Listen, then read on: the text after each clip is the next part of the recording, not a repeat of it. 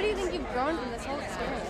Oh my God. Really working for 5 years amidst this level of talent changes you. Thank you so much. You know, for your own confidence, it sees like this is the party you're invited to, which makes you feel great.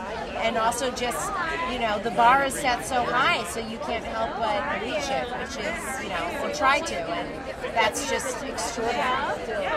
In regards to Alan Ball, what kind of legacy do you think he's leaving after the show?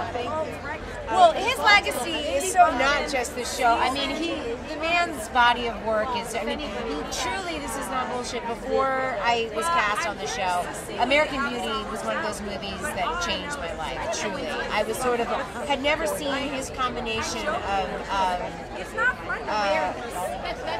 pathos and hilarity, and the sword that he, you know, that fine edge that he walks between the two worlds, and his exploration of really humanity and the human condition.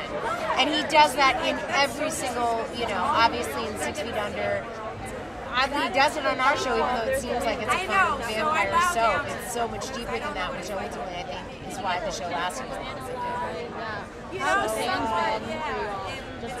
Passionate, and I mean, something that instills this much fervor, I just think is fascinating to just study, to watch. One last question, what are your future plans? Do you want to do anything similar to this? I don't know if you can't do anything similar to this, so, you know, to even attempt, I think would just feel like a misguided try.